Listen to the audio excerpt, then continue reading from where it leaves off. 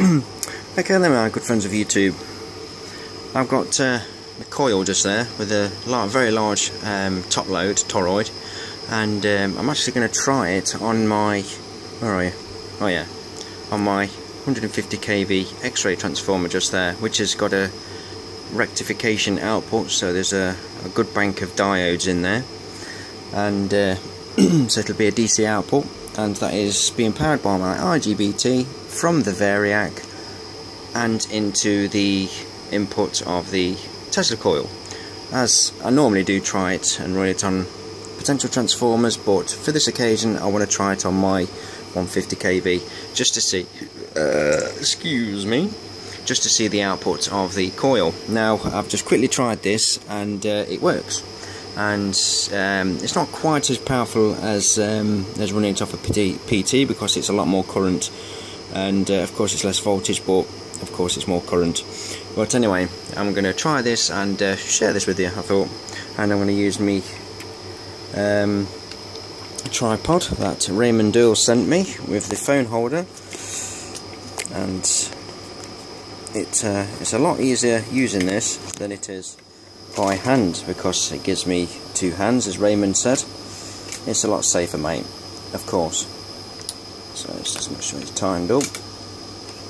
Let's see if we can get an output from this. What is this silly camera doing?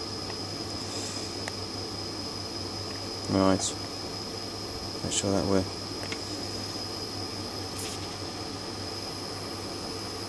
Right, there we go. Is that gonna... So make sure, because it's right, the phone tries to zoom in because it hits the button.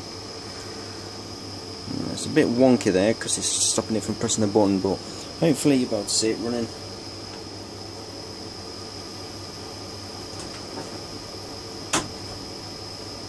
It's very loud, so watch your earphones. Make sure watch it if you're using earphones. You know what I mean. Right, my ear protection on.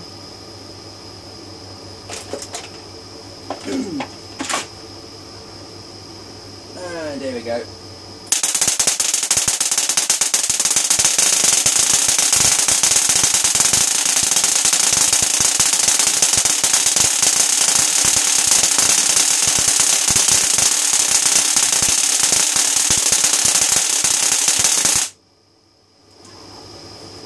Jesus, it's just the ozone, it's so strong.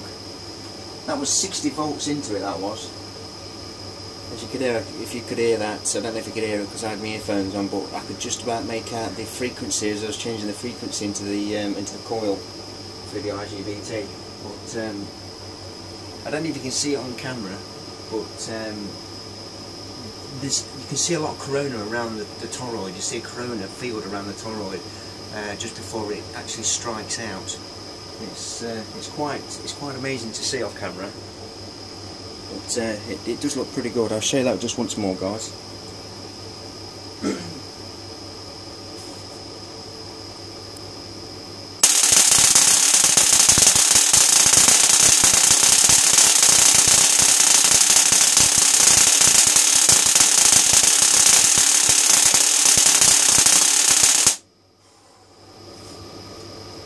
Got to open the door. It's just so strong.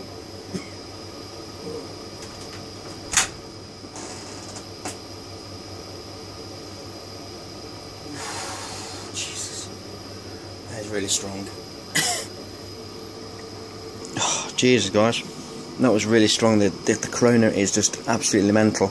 I'm gonna have to actually try and see if I can give that a go. Actually, when I've got the coil outside, because I'm gonna give this coil a good run on the PT. I might try the two of the 8.4 kV ones and try it on that top load. But I had to take the actual top piece off the coil, because whenever I was trying it, you was only getting little arcs like that because it was just hitting the ceiling. So the arcs were just like about there, and it was quite close to the lighting fixture there. So, but it does run pretty well. Oh, it's flipping how messy is it, isn't it? I've got stuff everywhere that I've been trying out and doing. But anyway, yeah, see that there? I'm hopefully going to put that insulator into this unit, because it would be perfect, I think. and I'm thinking about taking the transformer out of there and putting it into that, because I was thinking about selling that, but I might keep that and take the transformer out of there and put it into there, because I think it would work. It would actually be pretty good inside there. It would work quite well. But anyway, thanks for watching, guys. Look after yourselves, be safe, enjoy that little bit of an arc out there, give you something to watch. We'll speak again, yeah? Bye.